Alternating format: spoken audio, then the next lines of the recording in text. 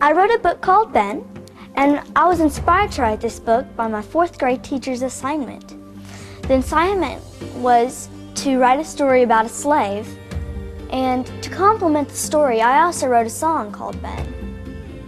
I hope you enjoy the song as much as I enjoyed writing it.